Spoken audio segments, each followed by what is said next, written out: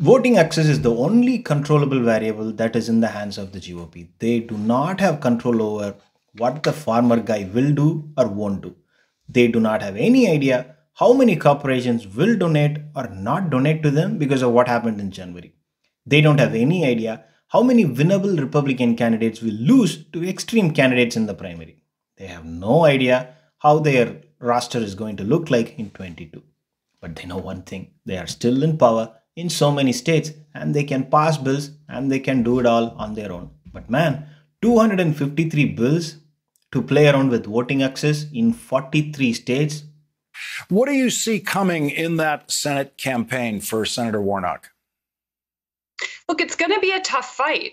And that's why you're seeing the voter suppression, not just here, but also in Arizona. Arizona and Georgia both went for Biden and elected Democratic senators. And both states have Senate elections in 2022 that are going to be critical for holding the majority for Democrats. And so here's part of what I wanted to come on the show tonight to say, Lawrence, is Democrats, we got to get in formation. Republicans are in a tailspin because of Donald Trump. However, they are in formation on voter suppression.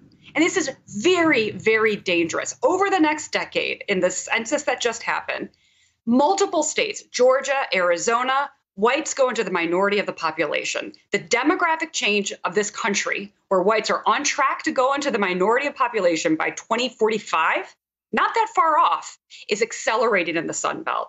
And so we have the set of dynamics going into redistricting and a census undercount and these Senate races where if we don't push back hard on voter suppression, and that means federal action this year on pre-clearance, on getting states like Georgia that have a racist history, and not just a history, a racist now, need to have to pre-clear their voting changes with the Department of Justice. We need automatic voter registration universally and all the changes of the For the People Act.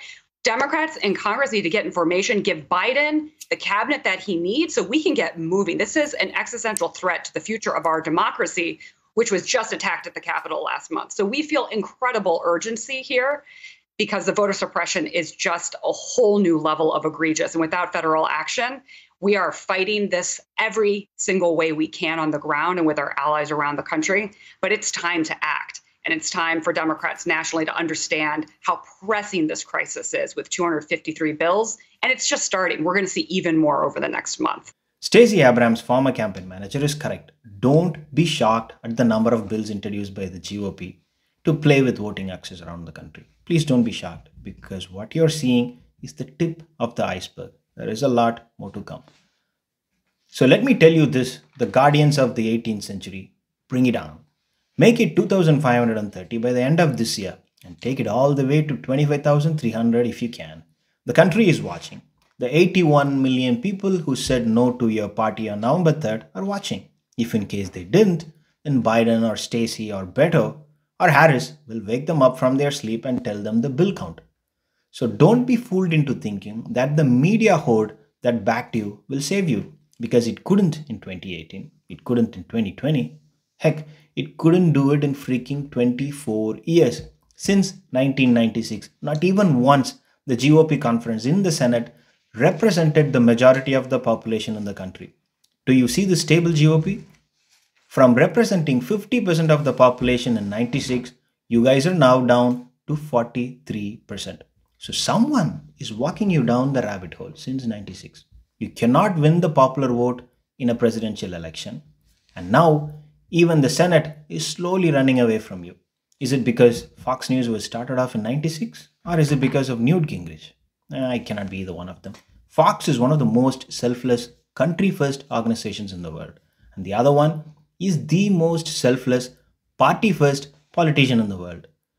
96 was the last time Republican senators won more votes than Democratic senators. 2004 was the last time a Republican presidential candidate won more votes than a Democratic presidential candidate. Since then, you guys are just rolling down the hill. Landing will take some more time, but I think it's all just coincidence. Just a long period of intense bad luck. The GOP is like a bad parent. They really don't get it, do they? Let me tell you guys the mistake you are making. The more you tell the kids you cannot have it is when they will want to have more of it. Try telling them that you ate all their Halloween candy. You will be done for the day. But the GOP continues the failed experiment. They are not only bad parents, they just don't have a clue. So, how did all the guardians of the 18th century laws work out for you in the last 24 years? Just 136 million voted for Obama Romney. It went up to 160 million when Biden and Trump were on the ballot. Mail in ballots are a hoax? Yeah, right. Just 65 million people voted by mail. We will have patriotic poll watchers on the election day. More than 100 million cast their ballots before the election day. Just one ballot box per county for mail in ballots. All right. We will break all the records on day one of early voting. So, if you really want less people to vote, let me tell you a secret. Make it easy to vote. Send mail in ballots to everyone or keep a ballot box in every street. Trust me, no one will bother to vote. It will be like leaving a suitcase full of cookies open in your kid's bedroom. He will eat as much as he can in one night and will never touch the cookie jar ever again in his life.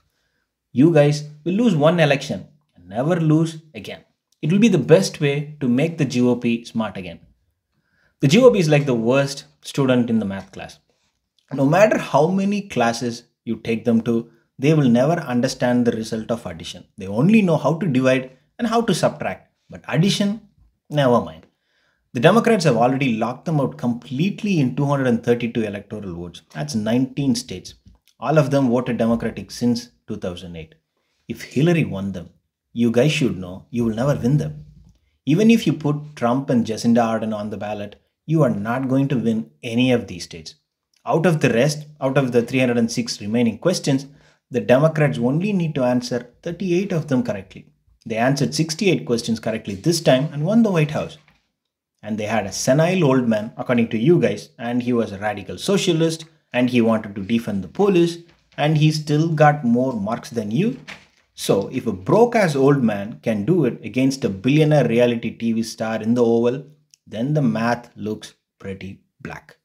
So, I get it why you would love to keep passing as many bills, but don't give in to the temptation. If it didn't work for 24 years, it is not going to work in the next two. If more than 160 million people vote in 24, don't say that you didn't see it coming. The more you take the chocolates away, the more the kids are going to ask for it. Thanks for watching. If you like it, please subscribe.